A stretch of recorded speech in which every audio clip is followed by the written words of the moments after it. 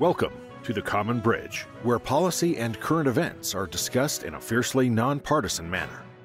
The host, Richard Helppie, is a philanthropist, entrepreneur, and columnist who has over 1 million listeners around the world. His podcast and YouTube shows draws guests and audiences across the political spectrum. Hello, welcome to The Common Bridge. I'm your host, Rich Helppie. We have a very unique program today. It's actually a reprise of an earlier episode that we published as a podcast in October of 2020, forecasting what might happen during this pandemic. It was such a strong prognostication and, frankly, prophetic that I think it bears listening again, because I think there's some very powerful messages here, and many that really talk about what we've been trying to accomplish on the Common Bridge. We have been fighting this terrible virus, and today I grieve for those that I know that have been lost to the virus, and those that are struggling with it, and those whose lives will never be the same because of it.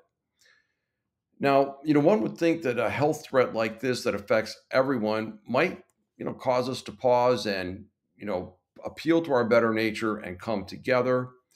We know that hasn't occurred. And, I've just asking all my listeners and all my viewers to please weigh the risks. On one hand, you've got vaccines and safety measures. And on the other hand, potentially a full-blown case of COVID-19. And what risk there might be on one side with what devastating impacts there might be on the other side. I encourage you all to get quality information and understand your risks and act accordingly.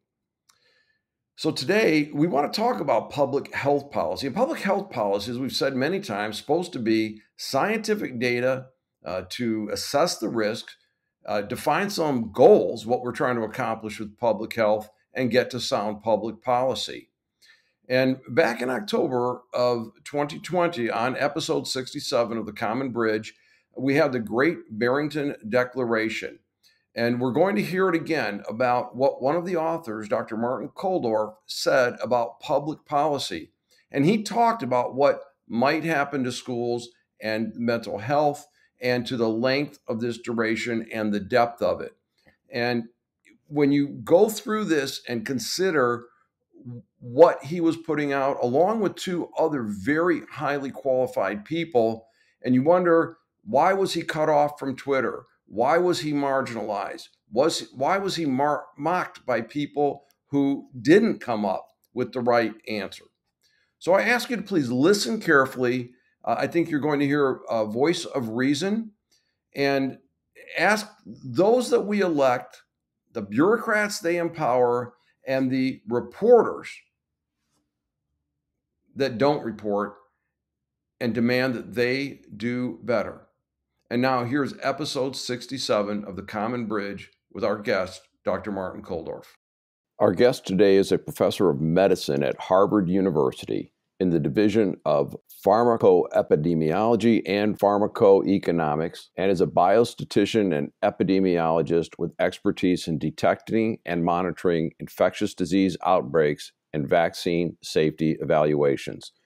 Dr. Martin Kulldorff earned a master's degree and doctorate from Cornell University with a concentration in applied probability and statistics. He has developed new statistical and epidemiological methods for disease surveillance, many of which are relevant for cancer research and for public health. And as you will hear in today's episode of The Common Bridge, he is consulted by governments, agencies, and other policymakers regarding disease outbreaks. In the news recently, as a co-author of the Great Barrington Declaration, Dr. Martin Kulldorff teamed with two other subject matter experts for this important view on the COVID-19 pandemic. The co-authors are Dr. Sunetra Gupta, professor at Oxford University, who is an epidemiologist with expertise in immunology, vaccine development, and mathematical modeling of infectious diseases. Also, Dr. Jay Bhattacharya, a professor at Stanford University Medical School, who is a physician, epidemiologist, health economist, and public health policy expert focusing on infectious diseases and vulnerable populations. And they recommend an approach they call focused protection. And we'll discuss the Great Barrington Declaration. We'll talk about what some of its critics have to say, and I'm sure we're going to learn a lot. So welcome, Dr. Martin Kulldorff. Thanks for being with us today. Thank you for having me, Rich. I appreciate it. Let's let our audience get to know you a little bit. Tell us something about yourself. What were some of your early days and academic preparation, and perhaps some of the professional work you've done? Well, I have two areas of research that I'm heavily involved in. One is, for a couple of decades now, I have worked with infectious disease outbreaks, and specifically how to detect them quickly and then how to monitor them on a population basis. And I have developed methods that are used by almost all the state health departments in the US and by CDC and similar agencies around the world to look at the geographical distribution of disease and disease outbreaks. And for example, these methods was used 5 years ago when there was a Legionnaires' disease outbreak in New York City, in Bronx. It was this method that first detected that outbreak. And is this something that you have generated through your teaching or your research at Harvard? Yes, through the research, yeah. And what is your job today? What occupies your time? So that do occupy my time. Just before this, I had a conference call with people at the New York City Health Department talking about how their work on monitoring COVID-19 in New York. I also work a lot with vaccine safety. So after a vaccine is approved, we still want to monitor its safety. Because if it's something common adverse reaction, we will know it before it's approved and then not approve it. But we still want to monitor rare but serious adverse reactions. So I'm working with CDC to set up the plans for monitoring the safety of any future COVID-19 vaccine that might come around. Well, that broad-based 360-degree look from a learned perspective is something that listeners to the Common Bridge tell us that they like. Today, Newton's third law says for every action, there's an equal and opposite reaction. And since the pandemic outbreak, we as a society have taken many actions. I know some of our listeners are ardent supporters of those actions, and still many chafe at the restrictions. Today, we're going to look at the actions and the reactions to policies to combat the COVID-19 pandemic. I anticipate some education and some policy ideas. So Martin, if I may call you that, in episode 38 of The Common Bridge, which was published in April 27th this year, Judge Milton Mack talked that even at that early date, we had already seen a significant uptick in suicides, a 50% increase in domestic violence cases, as well as a host of acute mental illness cases. And he linked them to the existing stay-at-home orders that were, as we now know, in their early stages. I read in your fascinating paper, The Great Barrington Declaration, which we have placed on the website, richardhelppie.com, that your group is alarmed by things like lower childhood vaccination rates, worsening cardiovascular disease outcomes, fewer cancer screenings, and as reported locally here in Michigan, fewer cancer treatments, and deteriorating mental health, all which lead to greater excess mortality now and in years to come. And tragically, the working class and the younger members of society are carrying the heaviest burden of these policies. And indeed, students that are out of school, I think you characterize as a grave injustice. Other analysts are now saying that sustained lockdowns are the luxury of the rich, people who have the time and the resources for telehealth, people who are employed in jobs they can do from home, people who have childcare, technology, and space for remote schooling. You and your colleagues have studied the pandemic and policy reactions. So remember that our audience are not seasoned scientists. So can you explain to us, what is the Great Barrington Declaration? Is it more than herd immunity, as some critics say? And just maybe fill us in, what problem is the Great Barrington Declaration addressing? How are you hoping to solve it? And why are you and your group the ones to solve it? So thank you. So two principles of public health that has been thrown out the window with this pandemic is the following.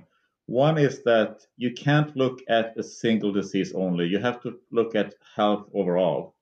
So we can't just focus on COVID-19. We also have to focus on all this collateral damage that the measures that has been put in place is causing, and that you described. The other principle, the second one, is we can't just look short term. We have to look long term. So with the general lockdown, we can push the COVID-19 into the future. We can reduce the number of deaths this month and next month. But with the pandemic, with COVID-19, it's going to catch up with us sooner or later. So we are pushing it into the future. And doing that makes it actually more difficult to protect the older high-risk groups, because instead of isolating themselves for, let's say, 3 months, we're now in a situation where they have to isolate and protect themselves for over a year. And it could be even longer than that. And that makes it's both inhumane to do that, but it also makes it much more difficult to be successful with it. So that's putting them at higher risk, and therefore will have higher mortality because of that. So these two principles has been thrown out the window, and that's why we're speaking up and instead suggesting a focused protection. And this is nothing revolutionary or novel or new, because it's the same thing of protecting the high-risk people that was in almost every pandemic preparedness plans that different countries had prepared before we knew this was coming. Because we knew that sooner or later there will be a pandemic, and there will be more pandemics after this. But all of those pandemic preparedness plans was basically thrown out the window, with the exception of Sweden, I would say. I hope that we get a chance to spend some time on Sweden and perhaps some lessons from other countries. I do want to let our listeners know that prior to coming on, we did ask Dr. Kulldorff about conflicts relative to funding or boards or patents or publications or promotions, and he has no conflicts. This is a man who is serving in the public health. And with that background, what was the impetus to producing the paper? Who said, let's write this paper and publish it? So the three of us have been trying to come out with this message for a long time, since March and April, and not with much success in the beginning. I think in September it started to be a little bit more, we were a little bit more able to get out this message. But when one person say these things, it will often be dismissed as some strange person who is not following the scientific consensus, which was very strange to us, because ever since the beginning, what the media was talking about the scientific consensus was things that we did not agree with. And we all have all worked in this area for a long time. Dr. Suneta Gupta is, in my view, the world's preeminent infectious disease epidemiologist. So somehow other people were listened to instead of what I thought was the most prominent people. So we thought that if we get the three of us together, then we can explain that. And the original idea was actually to make a video, which we did also, and which can be found on the gbdeclaration.org website, to have the three of us explain what's going on. And then by being three of us instead of only one, that might have a bigger impact. And then we decided to when we were gathered together for the video, we decided to also to write this declaration, which we did in basically two and a half days. Well, I think it's a fascinating document, and I hope everyone does go to the website, which we have put a link up on our website. And I was struck that all three of you have devoted your careers to protecting people. I think it's very balanced, and it's got a deep scientific foundation. But just mind you, my disclaimer is that I'm coming from a lay perspective. Dr. Kulldorff, other policy analysts have reached different conclusions or opinions. So some think that just continued stay-at-home orders are the key until the virus, I don't know exactly how it's supposed to leave, that's going to either burn out or we have a vaccine. And others are saying, well, we just need to have more aggressive masking and social distancing protocols, and that'll be a permanent part of life, including American life. And still others that say there will be no exit from this pandemic until we get a vaccine. How does the conclusions put forward by the great Barrington Declaration either agree with or differ from these other policy? Well, we differ from those. And the key There's a lot we don't know about COVID-19, but there's something we do know that's very important that we have known since March. And that is, while anybody can get infected, whether young or old, the risk for mortality is greatly different by age. And while people know that, they don't really know, I think, realize how enormous the difference is, because it's not a twofold difference in risk or fivefold or tenfold. It's not even 100-fold difference in risk. It's more than 1,000-fold difference in mortality risk between the oldest and the youngest. And that's an enormous difference. So for older people, COVID-19 is more dangerous and more serious than the annual flu. So they have to be much more careful, and we have to do much more to protect them than we're doing now.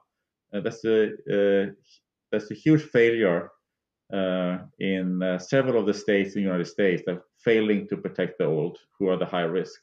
Instead, these states were protecting the young, the students, who don't need protection, because for children, COVID-19 is typically asymptomatic or just mildly symptomatic, and it's much less dangerous than the annual flu for children. So every year, the annual flu kills between 200 and 1,000 children in the United States, which is very tragic.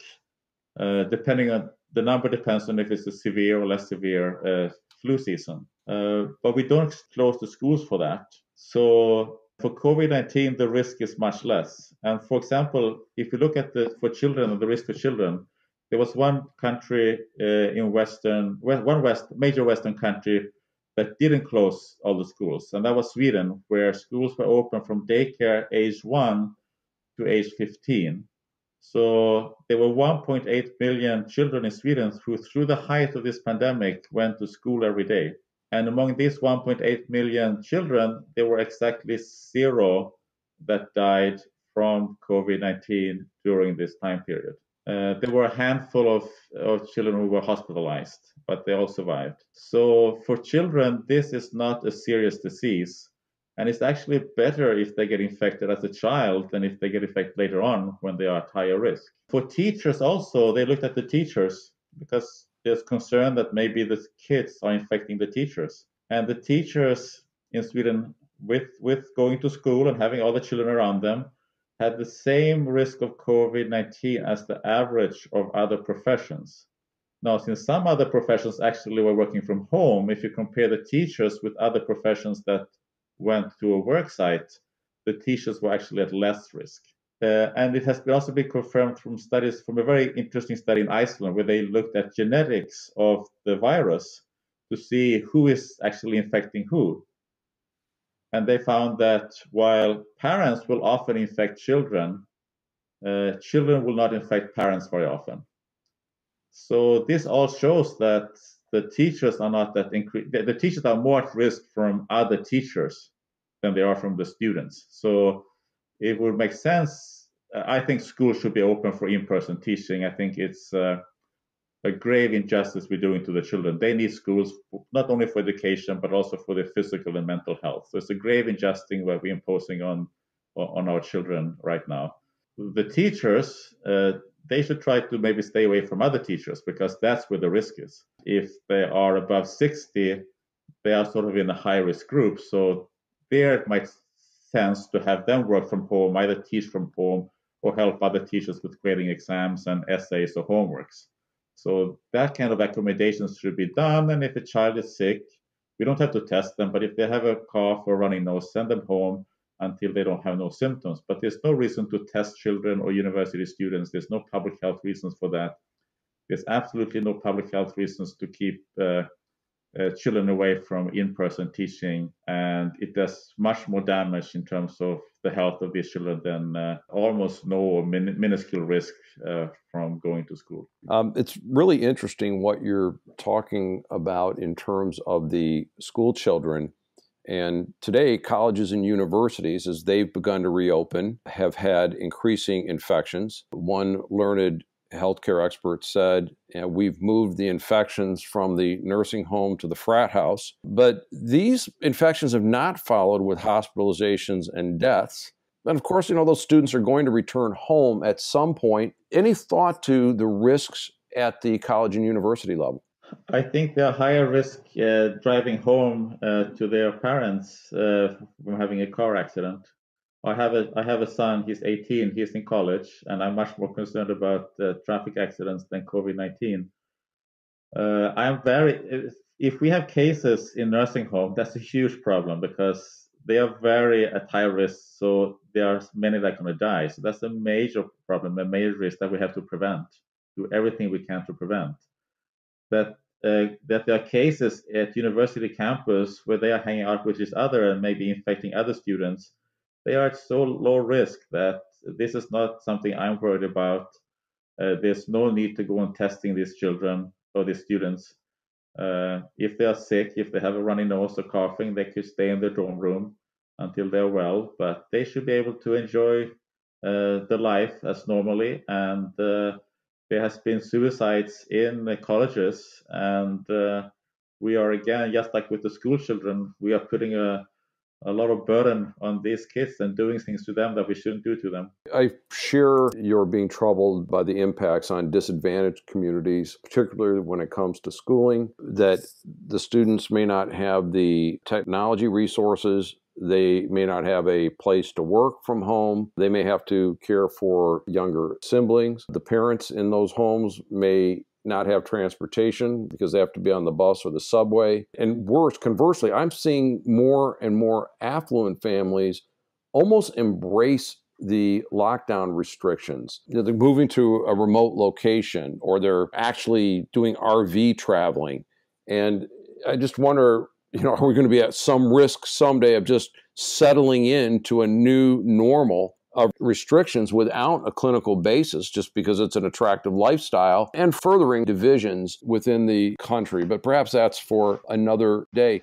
Martin, when you look at some of the earlier policies, and back in March, the White House was talking about aggressive guidance to combat COVID, 15 days slow the spread. Of course, that became more days. Were any of those policies effective? I know that hospitalization rates came down, the ability to resupply with PPE and the like. But when you kind of look back at some of those policies that were put in place, are those still tools that we have available to us at the right time? So in the beginning of the pandemic, in the spring, there was a need to flatten the curve because we don't want everybody to go to the hospital at the same time, because then we can't give people the proper healthcare. So Italy and Spain had problems where they had so many cases that they couldn't provide proper healthcare to all the COVID-19 patients. And that was important to avoid that problem in other places of the world. And the rest of the world were by and large successful, that there were free capacities, so everybody who needed the care could get it. So to flatten the curve makes sense there. If you have to take drastic measures for 2 or 3 weeks to do that, I think the damage from that is sort of limited compared to the benefit of making sure that the hospitals are not overburdened. So there was consensus among epidemiologists that that was the right thing to do.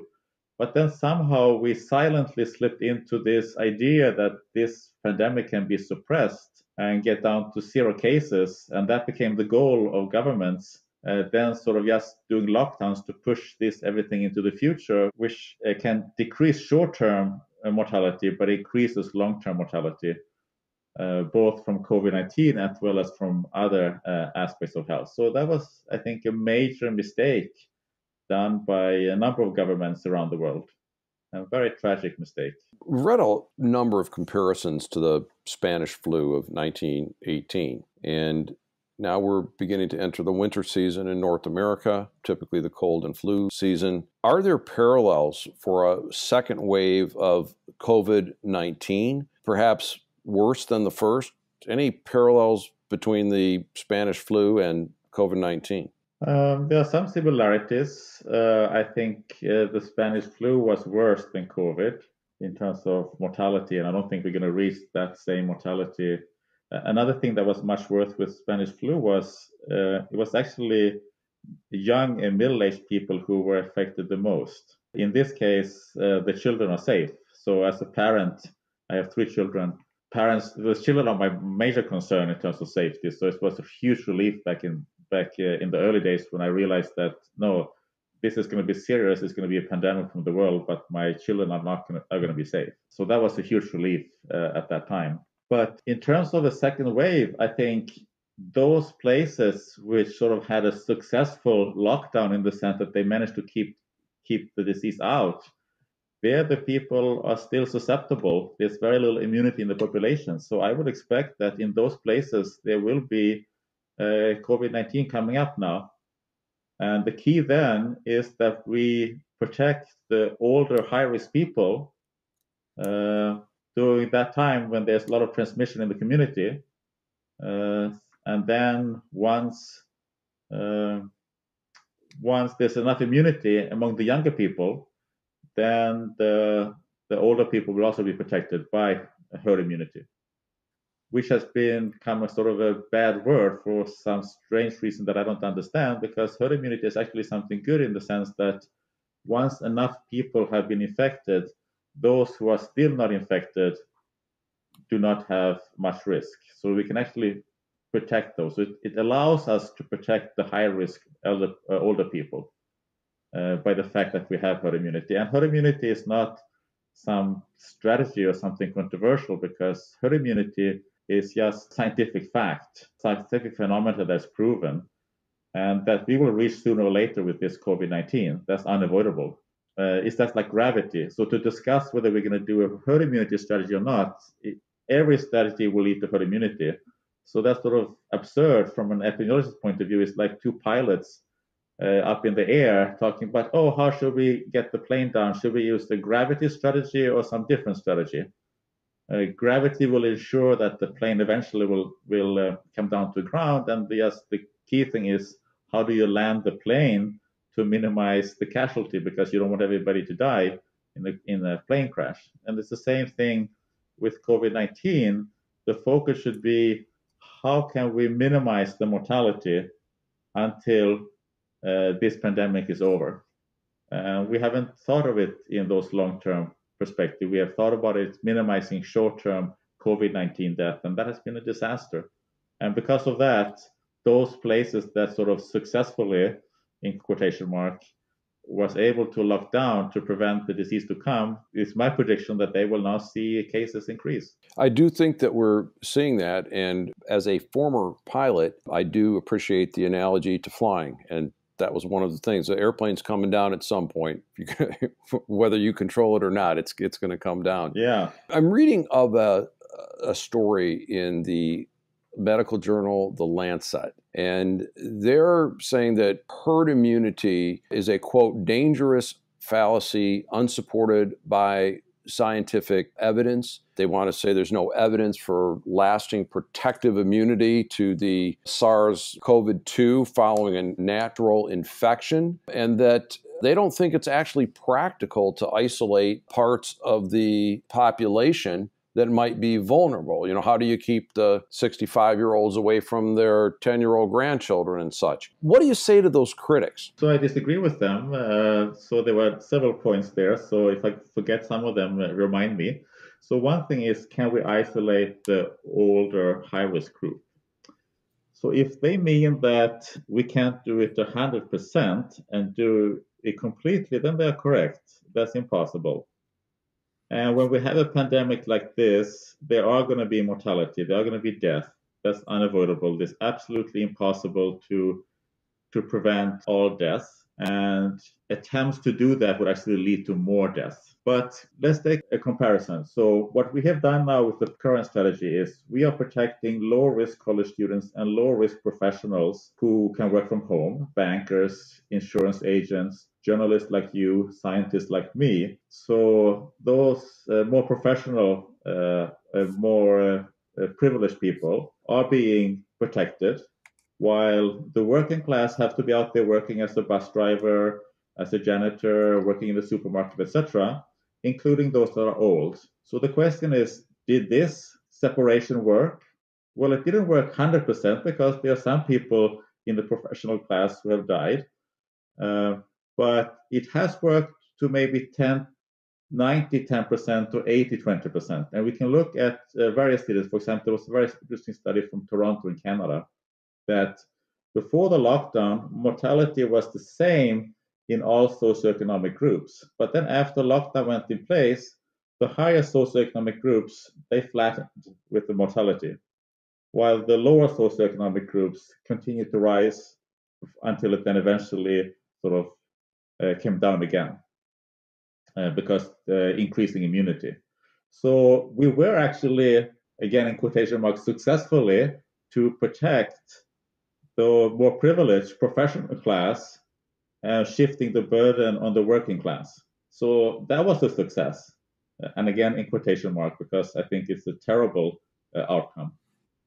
So in the same way, we can do what the Great Barrington Declaration is arguing for is we should do that separation instead of by privilege versus working class. We should do it by age because that's where the risks are. We should protect all older people, whether or not they are a lawyer or a janitor, because they're all at high risk. And we should let younger people live the life, whether they are a banker or a bus driver, because they are at lower risk. So just as we were able to shift it from the privileged to the working class, it's also able to shift it from the old to the young. And that's what's going to minimize mortality. And it won't be done 100%. But if we can do it 28, instead of having 50-50 to do it 20-80 or 10-90, that will reduce mortality. I think that the data as early as April, I know I was digging through data and said if you're under 45, you don't have an underlying health condition, you're asymptomatic, and you aren't around at-risk populations, that you're probably good to just live your life. And of course, be careful with your hand washing and distancing and the like, but get back out there. And I did notice that while the World Health Organization, the Director General, is quoted as saying that never in the history of public health has herd immunity been used as a strategy for responding to an outbreak, let alone a pandemic. And he said it's scientifically and ethically problematic.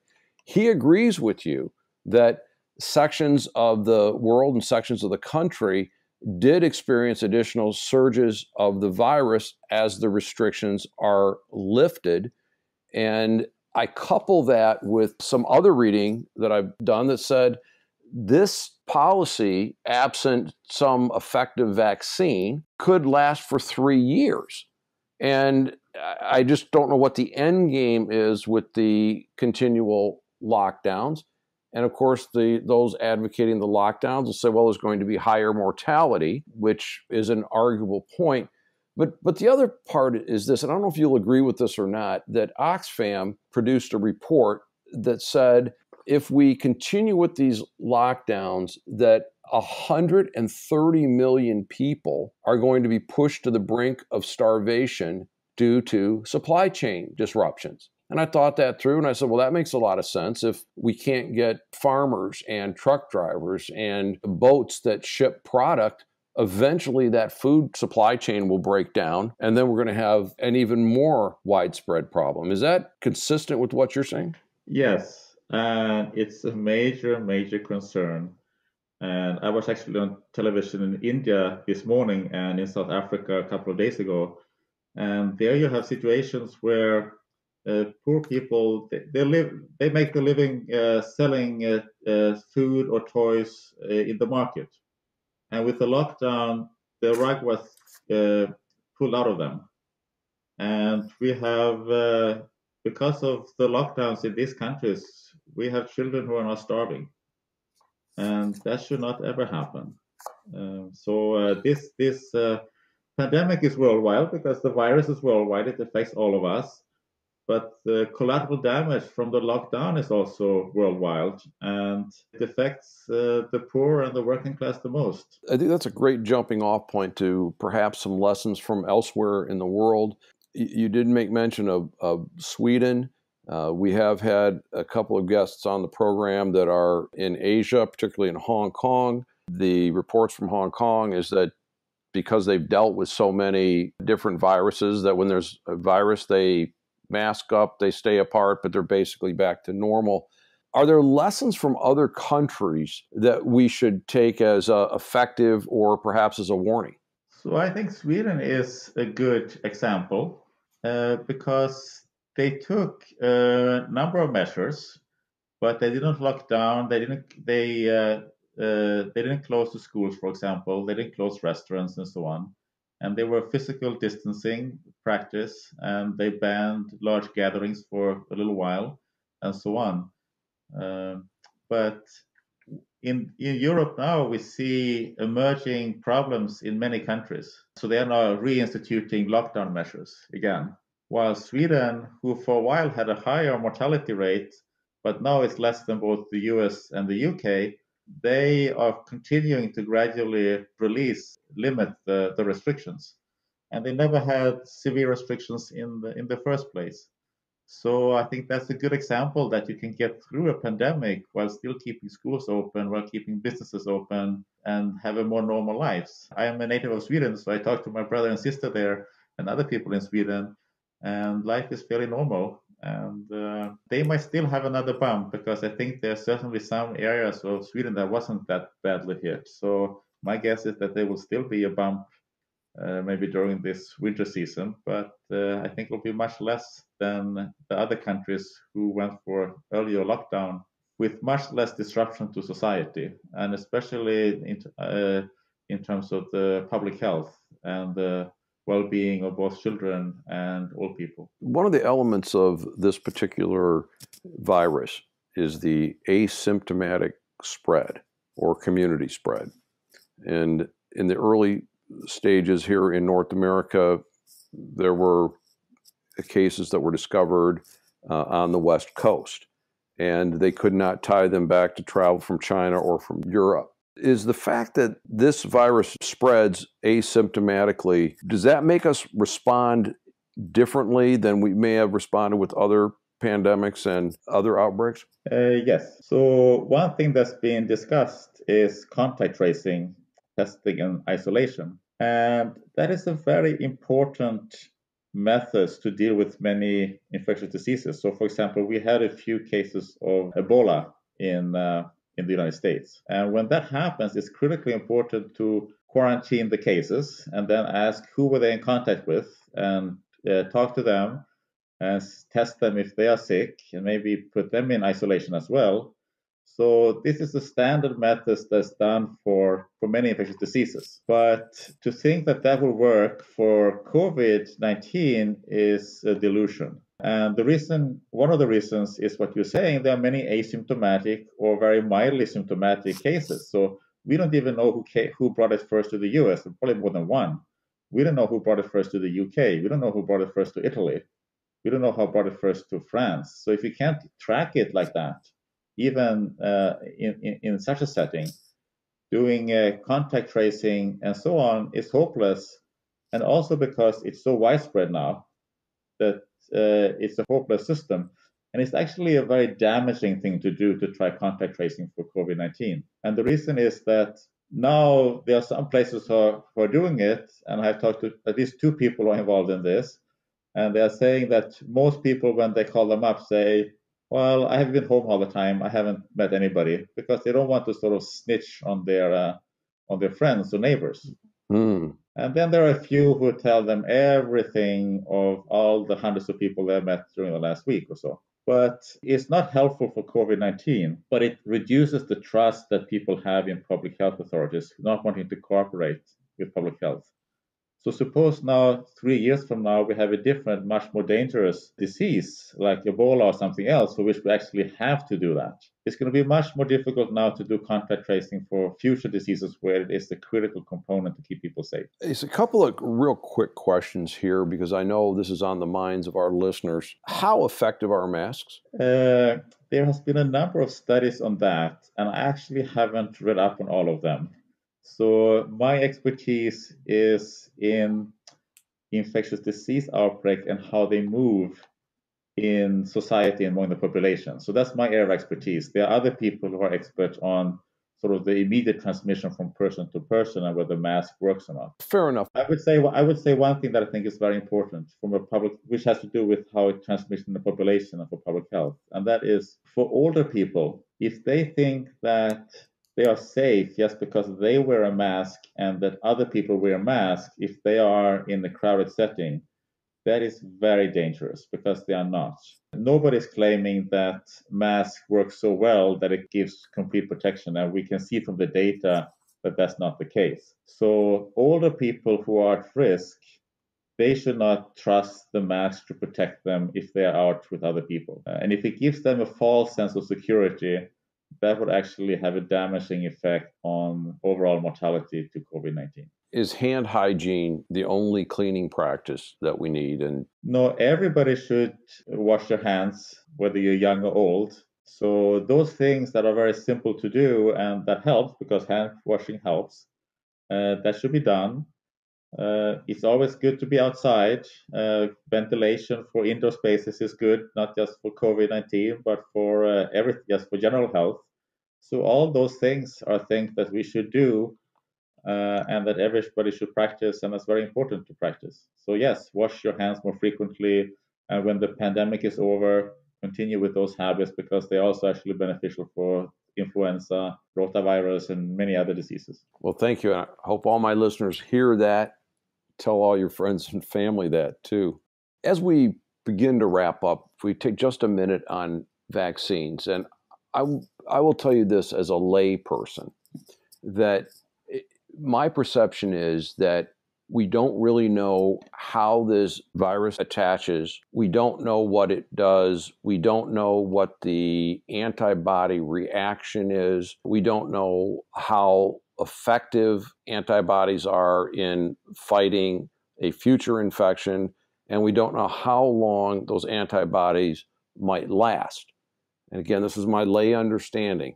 And I have a hard time understanding with that many unknowns how we can get a vaccine that's both safe and effective. It seems like we're aiming at a target that we can't even define. Is there a way you can help a person like me understand the vaccine research and what target we're shooting at and how it might work? So first with immunity, so there's clearly immunity. People who have had COVID-19 have immunity. There has been a few secondary infections, but considering the enormous amount of people who have been infected, that there are so few reports of secondary infections means that we have good immunity to this disease in the short run.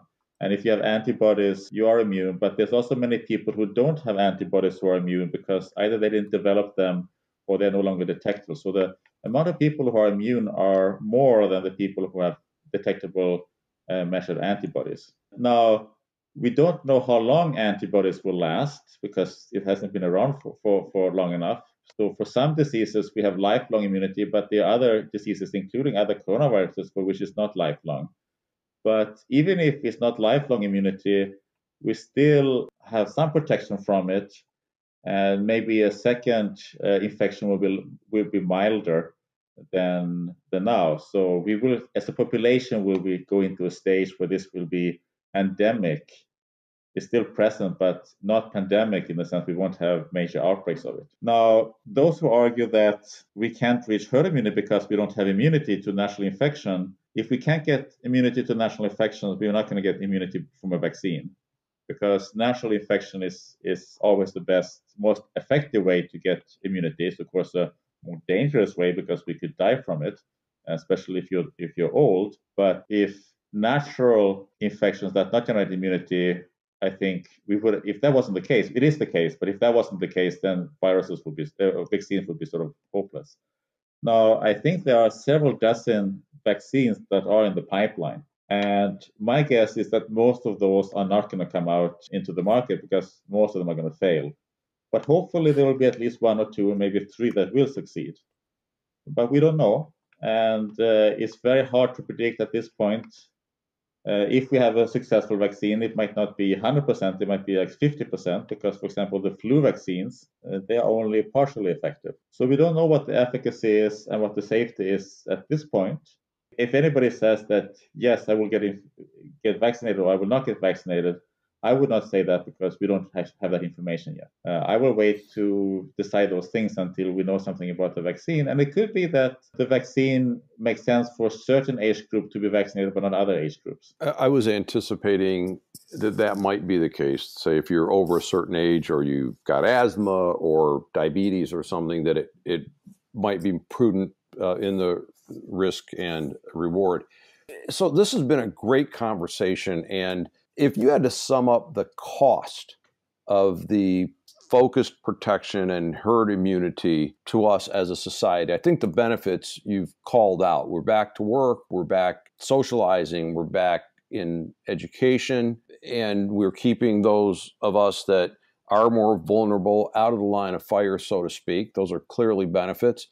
On the other side of the ledger, what are some of the costs? You mean cost of the focused protection? The increased mortality in the short run would clearly be a cost. And I'm wondering if there are others that we might want to consider as we look at the policy. Yeah, so if we wanted to minimize short-term mortality, then we could do that with more intense lockdowns. But that's a cost of COVID-19 mortality, because I think already now the cost of collateral damage, including both morbidity and mortality, is already very high.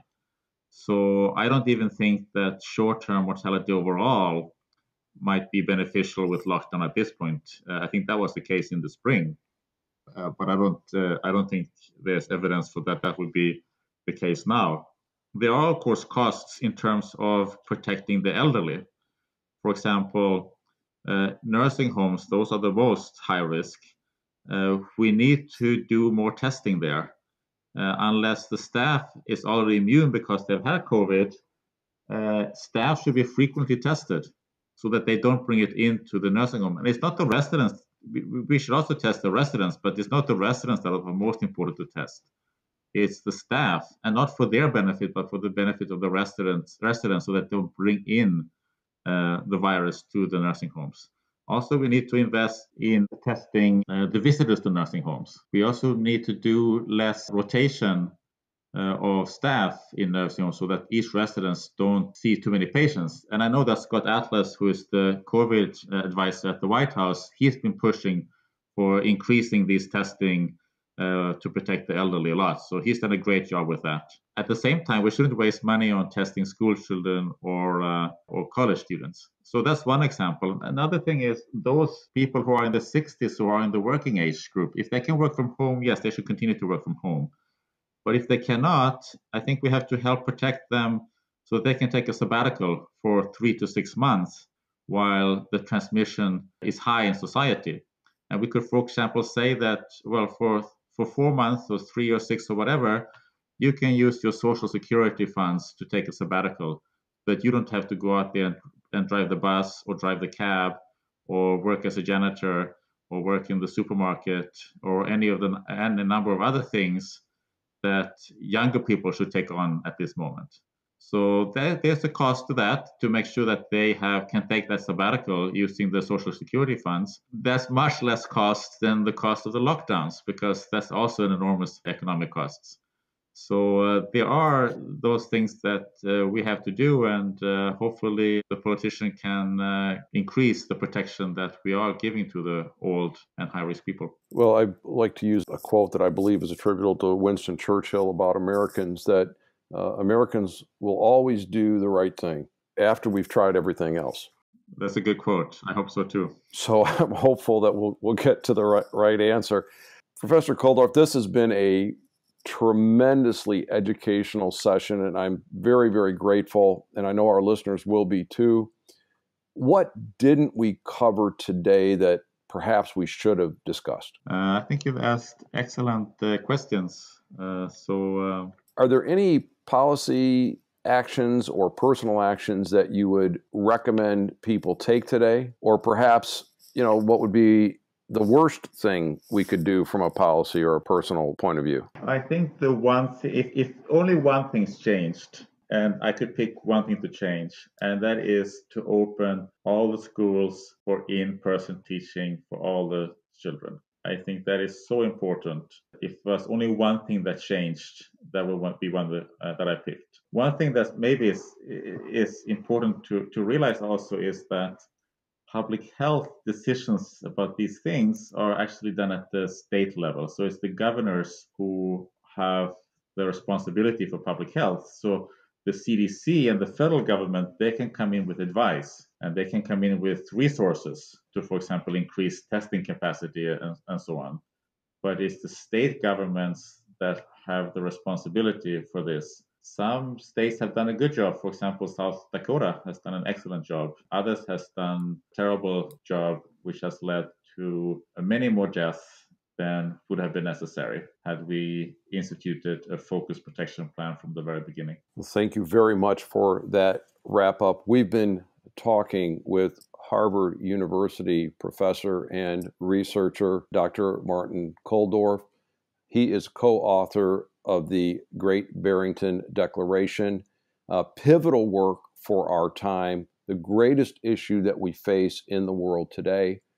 This is Rich Helppie, your host of The Common Bridge, signing off. Thank you, everybody. Thank you for listening again to Dr. Martin Kulldorff. This pandemic has been absolutely devastating. We've seen Republicans, we've seen Democrats trying to run on a pandemic, use it to their own advantage. You've heard it. Now it's time we need to act. I know, look, we all have friends that want to stick their fingers in their ears and say, trust the government and trust the report, even though both have repeatedly lied and obfuscated. Everyone has friends who think the opposite and want to trust speakers and politicians that reinforce their beliefs. The question is this: is it our government or does it belong to an elite group? Are we on such separate banks of a giant chasm with no hope of coming together? Are we buying the divide and are we buying the dividers? Or can we talk about our common humanity, our interest in life, in health, and our interest in an open discussion? Please join us on the Common Bridge, where we will discuss all these matters in a fiercely nonpartisan way. I don't promise to always have all the answers, but I do promise to get great guests, listen carefully to them, and present them to our listeners and viewers. Thank you for those that subscribe. Please tell your friends about the Common Bridge on the podcast and on YouTube TV. Looking forward to 2022. This is Rich Helppie on the Common Bridge. Thanks for joining us on the Common Bridge. Remember to rate us, review us, and comment about what you heard today, and recommend us to your friends.